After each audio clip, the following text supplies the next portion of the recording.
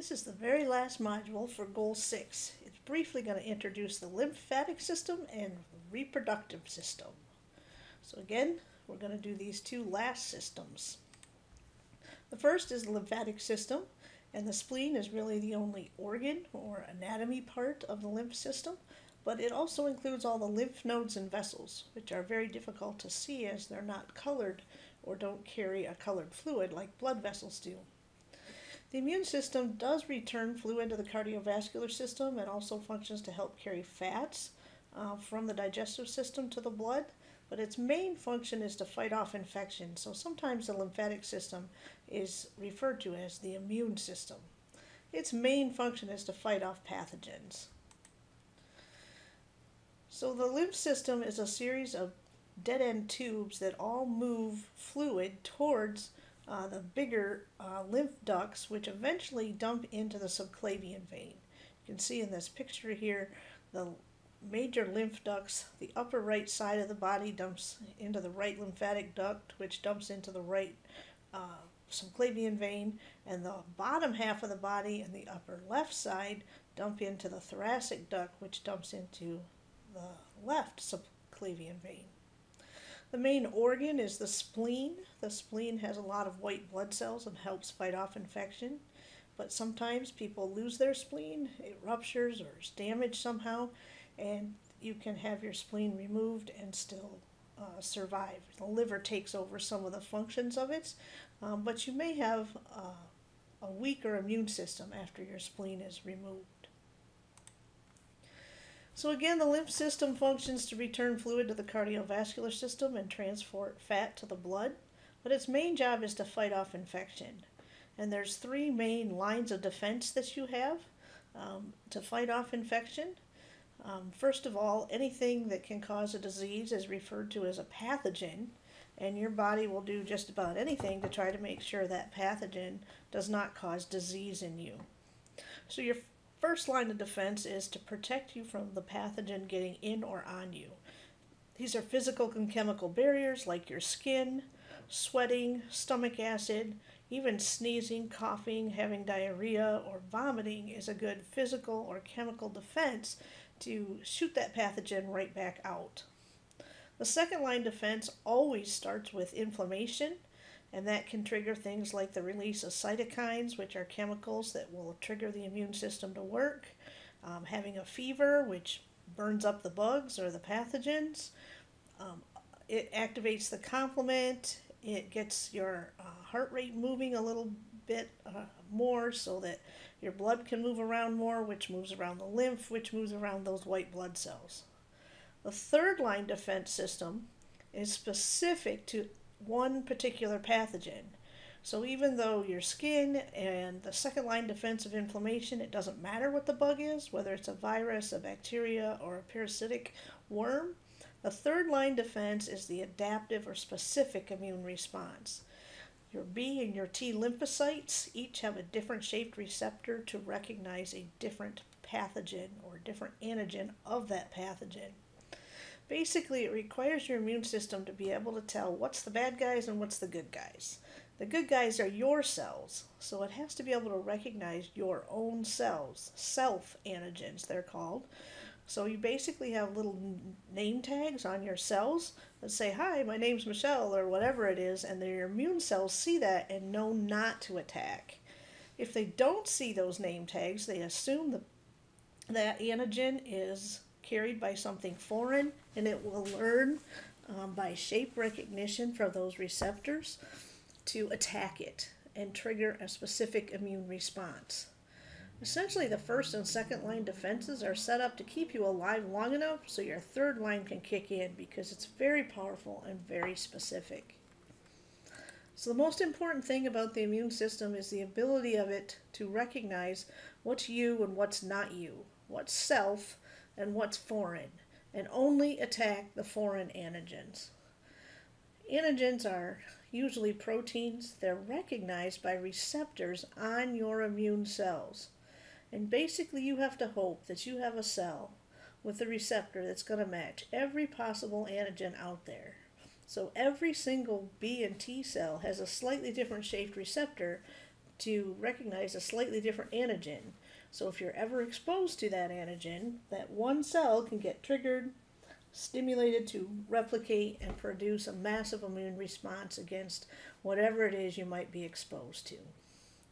So the first two lines of defense are innate. They're not specific. They're things, again, like your skin and your stomach acid, the tears in your eyes, the sweat glands, the oils of your skin, the stomach acid, sneezing, those types of things.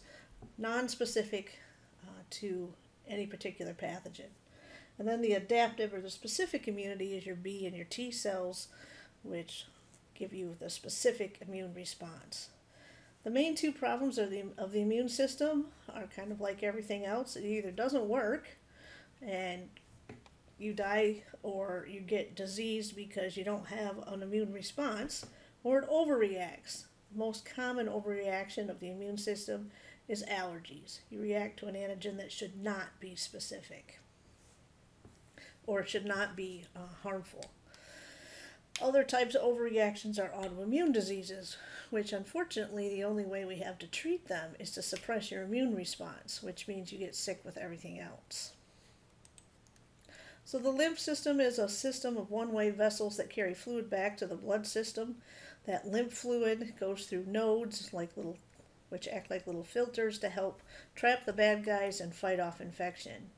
The chemicals released by these cells to communicate all this are referred to as cytokines, and most of the symptoms that we feel when we're sick are a result of these cytokines.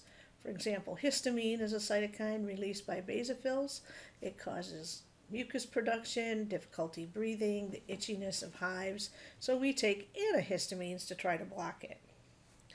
White blood cells, specifically the B and the T lymphocytes, are the ones that have receptors that match specific antigens on pathogens and can be stimulated to replicate and attack those via the specific immune response. This only happens if the first and second line defenses don't destroy the pathogen before you get to that point. And that is pretty much the lymph system.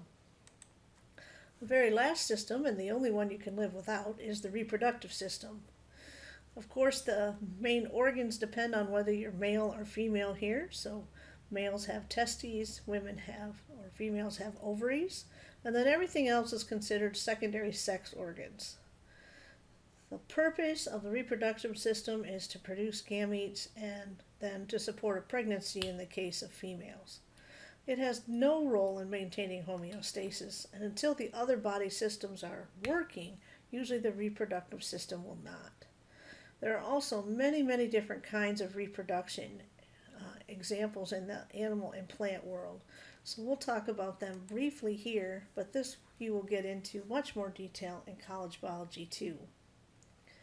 First of all, there's both sexual and asexual reproduction. Asexual doesn't require a male and a female. Pretty much you just split in half and now there's two. Bacteria do this, for example. Even many protozoa can do this. Sexual reproduction requires a male and a female, and usually production of sperm and eggs, and each of them have half the DNA or are haploid, and when they get together create a diploid organism. So some types of asexual reproduction, like I said, bacteria pretty much just split in half. That's fission. Bacteria do this. Some protozoa do this. Some yeast or corals actually bud. There's little outgrowths that then separate and become a new organism. There's also parthenogenesis, and this is basically when an egg develops without being fertilized. Bees, wasps, and ants can do this, and so they're actually clones of the egg or the female itself. When it comes to sexual reproduction, there is hermaphrodism, which occurs when the animal has both male and female parts. Some earthworms, slugs, tapeworms, and snails are hermaphroditic. And then there's male and females mating, but even that can be quite different as well. For example, sometimes the male and the female don't have to be together. For example, female fish can lay eggs and the male later will fertilize those eggs. So the male and the female don't have to necessarily be in contact. The advantage of sexual reproduction is the mixing of genes. So you get some from mom and some from dad, and the combination is different than either mom or dad. So asexual reproduction, you can get more offspring, usually quite rapidly, but with sexual reproduction, you get a variation, and that means some will survive in different conditions compared to others. So there's a disadvantage in the fact that it usually takes longer and you don't get as many. All right, a couple definitions you should know about reproduction. Ovulation is the release of eggs. In some animals, this is seasonal. It's usually in countable days, for example. Ovulation in females takes place usually every 28 days in human females, but this is different for every animal. Fertilization is when the egg and the sperm meet. So you can have ovulation but not have fertilization. So fertilization is, again, when the eggs and sperm meet. This can be both outside the body or inside. Like I said, fish, it's mostly external fertilization, and in humans, it's internal, for example. The rest of the reproductive information that we're going to talk about here are going to focus on human anatomy and physiology, because that's what this section is about. But there is a good animation at the end you should check out to compare some different animal fertilizations. So there's a picture of the female reproductive system, the uterus, the cervix, and the vagina, or the birth canal here. You can see in this slide on the left, and then on the right, this is face on. Notice on the right side, you have an ovary on each side, and the ovary is not physically connected, but when the ovary releases an egg, it's caught by the fimbriae of the fallopian tubes and travels down towards the uterus. Fertilization actually takes place in the fallopian or uterine tubes in the female human. Okay, so the sperm travel up through the vagina, the cervix, the uterus, and some go right and some go left, but only one ovary ovulates every cycle. So if it's the right ovary, then fertilization would take place there in the right fallopian tube. During a tubal ligation, the fallopian tube is cut, cauterized, or somehow blocked so that the eggs can't travel down the tube and therefore not get fertilized and prevent a pregnancy. This is the male reproductive system. You can see the sperm are produced outside the body in the human male, and that is because they need to be kept cooler. If it is too hot, the sperm will die. So sperm are produced in the testes, and this takes 60 to 100 days, and men produce sperm continuously from the time puberty on.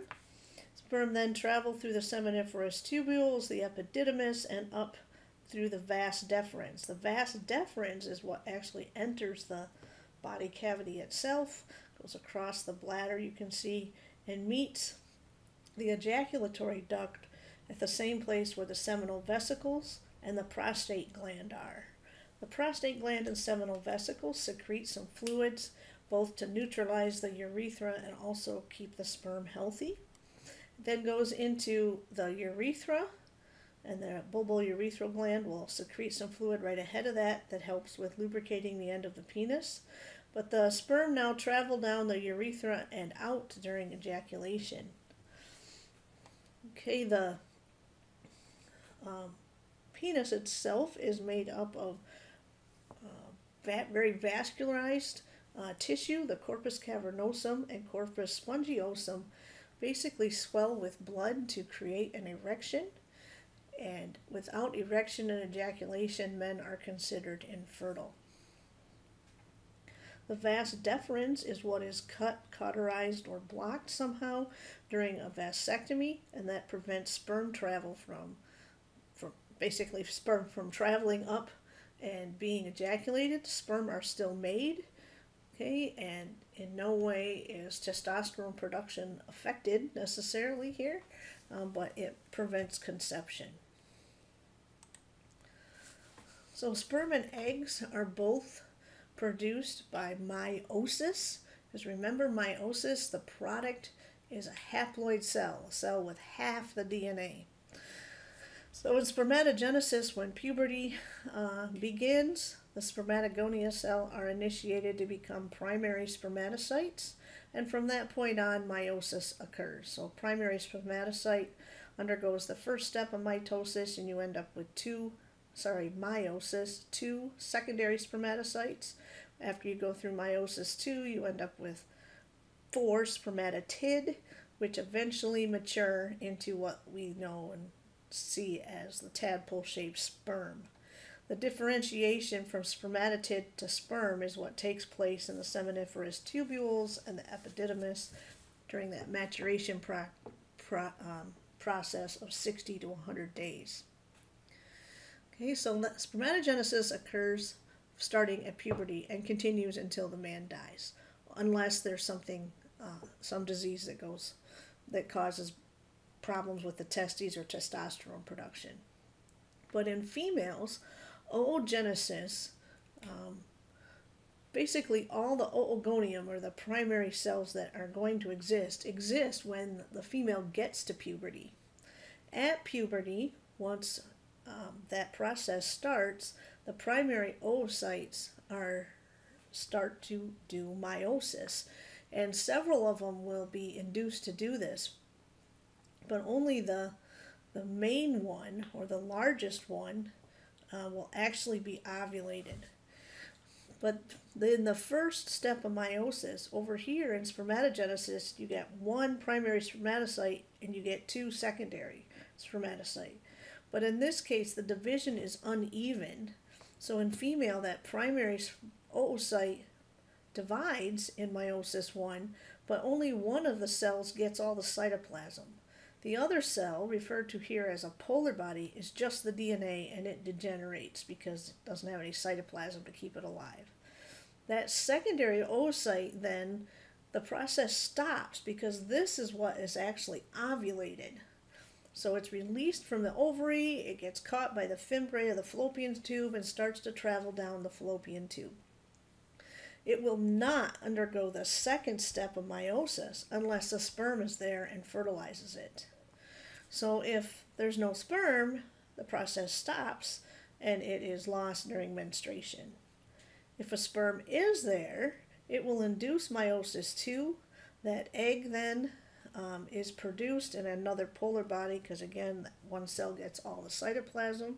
And immediately the 2 nuclei fuse, the nucleus from the sperm, which is the head of the sperm, and the nucleus of that secondary, or of that oocyte, and now you have what's called a fertilized egg. Okay, so it's still in the fallopian tube, and that fertilized egg is now referred to as a zygote. That zygote, it takes about 24 hours before anything will happen. It's got to get all its crap together, I guess, and get organized, and then it will start to divide. 2 cells, then 4 cells, then 8 cells. Once it gets to about 8 cells, and that cleavage process is happening very rapidly, it's referred to as a morula. And it's towards the end of the fallopian tube, getting pretty close to the uterus now. And when it gets to about day 5 or 6, it's referred to as a blastocyst, because now it becomes a ball of cells, and the inner cell mass of that ball becomes the baby, and the outer layer of the ball becomes the trophoblast, which is going to be the placenta. The main job of that blastocyst on day 6 to day 7, so a week after fertilization, is to attach itself to the uterus. That process is called implantation, and it is difficult. Okay, it doesn't always work. So they think that only 3 out of 5 blastocysts actually attach. And if it doesn't have a good attachment, or implantation doesn't work, it's not going to form a good connection to form, the placenta and the umbilical cord, and the baby would never survive. Anyway, that ball of cells implants, it starts to replicate, and it undergoes a process called gastrulation to form 3 layers of stem cells. At the end of 2 weeks, Okay, so at this point, implantation has occurred, gastrulation has occurred, and you have the stem cells. It is now called an embryo. That embryo will undergo all the differentiation and specialization of functions to get pretty much every organ system organized and ready to go. And at the end of that 8 weeks, even though the organism is only 1.5 inches big, give or take, it's got all the major organs, even eyes and fingers at this point. So the embryo stage is where the most development is occurring. It's also when something could go wrong, because that rapid multiplication of cells and mitosis and specialization. If anything goes wrong, a whole organ system could be goofy. So you're most likely to have problems during embryonic development. If implantation works, the next most dangerous part is embryo stage. At the end of 8 weeks, all the major organ systems are working and developed. The only one that is not developed very well is the brain, and in humans the brain continues to develop even after birth of a child. But it is called a fetus from week 9 until the end of gestation. Pretty much everything just gets bigger from that point on. So if you look at this picture, there's the oocyte, the secondary oocyte that was released during ovulation. Fertilization occurs. Okay, so now it's called a zygote at day 1. It starts to replicate. Then it's called a morula here when it's 16 cells. And it becomes what's called a blastocyst, this hollow ball of cells. That inner cell mass there is what's going to become the baby. And the hollow ball is going to become the amniotic fluid and sac and placenta. And then you have implantation that has to occur. Okay, at the end of 2 weeks, you have an embryo, or it's called an embryo, and at the end of 8 weeks, you can see it's a little miniature baby. All the parts and organ systems are there and starting to work. So again, the reproductive system is only working after all the other systems work, because it's not required for development or for growth and homeostasis. The primary sex organs are the testes and the ovaries, which make sperm and eggs. Everything else is considered a secondary sex organ. It either assists in the travel or production of sperm or eggs, or in the maintenance of a pregnancy. And fertilization, you should know, takes place in the uterine tubes in humans and initiates the completion of meiosis of the egg. This is a great little link here. It's a video about how sex is determined in different animals, and I think you'll find it very interesting. So take some time to watch that when you have a chance. So some of the things you should know: the 3 lines of defense, the difference between a B and a T cell, or at least the specificity of them, what the primary sex organs are in males and females, where does fertilization take place, and the 5 stages of development. And that is the end of Goal 6.